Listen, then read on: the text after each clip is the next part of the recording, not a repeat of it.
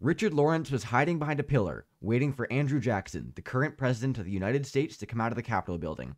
His mission was murder. This man was driven by two facts: the fact that Jackson killed his father, and the fact that he was King Richard III of England. There is not a single grain of truth in either of those facts, but he doesn't care. As Jackson exited the Capitol building, Richard leapt out and fired his pistol. Unfortunately, it misfired. But luckily, he had a second pistol, which also misfired. Jackson proceeded to attack him and beat him senseless with his cane, because that's the kind of leader we need. So that was the story of Richard Lawrence, a wannabe presidential assassin in the 1800s. He tried his darndest, but in the end, he just couldn't quite get there. So after he was pried away from the president, he was arrested and given a trial.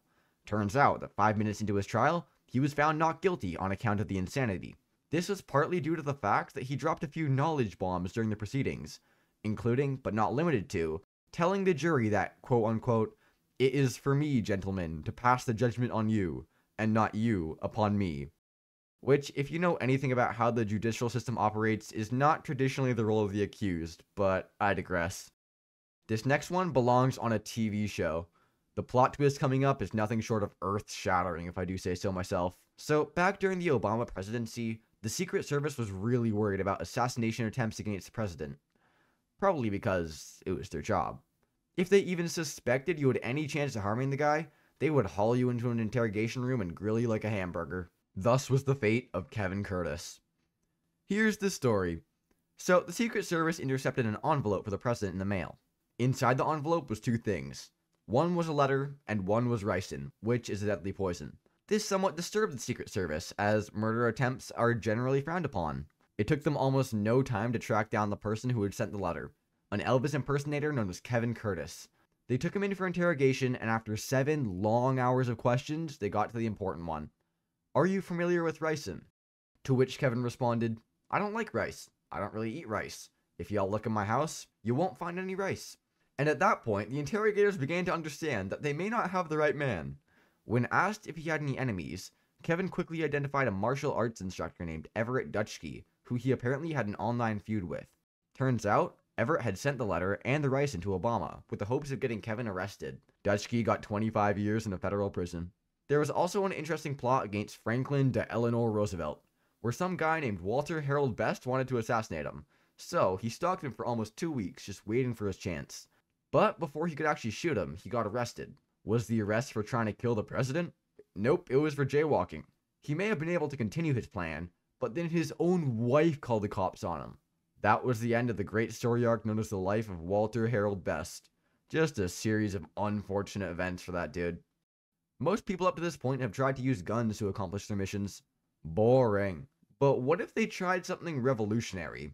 What if instead of using a crude weapon such as a pistol, they went the more elegant route of cramming their car full of explosives and attempting to ram it into another one?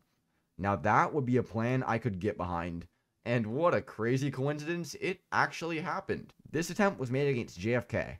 About a month after he won the election, this dude named Richard Palvick started to stalk him, just waiting for his opportunity to strike. He would travel from state to state following the president, waiting for the perfect chance. But the whole time he was doing that, he was for some reason sending postcards to some dude back in his hometown who knew that Richard hated JFK. He did this at every single state he went to. So eventually, the dude back home realized that, all these postcards are coming from the same places that JFK is traveling to. JFK goes to Oklahoma, Richard sends a postcard from Oklahoma. JFK goes to Florida, Richard sends a postcard from there. So the dude back home reported Richard to the Secret Service, and upon inspection, there was one incriminating detail that they discovered. That detail, of course, being the car jammed full of dynamite. At that point, you can't do much to deny your intentions. Next president. If you were born in the pre-Justin Bieber era, you may have heard about this one. So, some dude stole a Cessna, which is a small plane, and smashed it into the White House garden. Was he aiming for the White House? We don't have a clue, partly due to the fact that the sitting president wasn't even in the White House at the time. Not the most well thought out of plans, as you can tell. Next up, we got an attempt against Teddy Roosevelt. But before that, we need to go farther back to 1901. When President William McKinley was assassinated. After this assassination, a man named John Schrank said that the ghost of McKinley had visited him in a dream. The ghost told him to avenge his death, and then pointed to a photo of President Roosevelt. And being a patriot who was loyal to this dead president, He did the only rational thing and agreed. So as Roosevelt was exiting a hotel to go give a speech, Schrank took the shot. The president went down and the crowd attacked Schrank. But then Roosevelt got back up. Turns out the bullet had went through his eyeglasses case and a 50-page copy of the speech that he was going to give before hitting him. He told the crowd to stop attacking Schrank and a little while later proceeded to not go to the hospital, but to give the speech with a bullet just hanging out inside of him. That's a legend right there. If you want to see some obscure and pretty weird inventions from history, click the video here. And if you made it to the end, subscribe.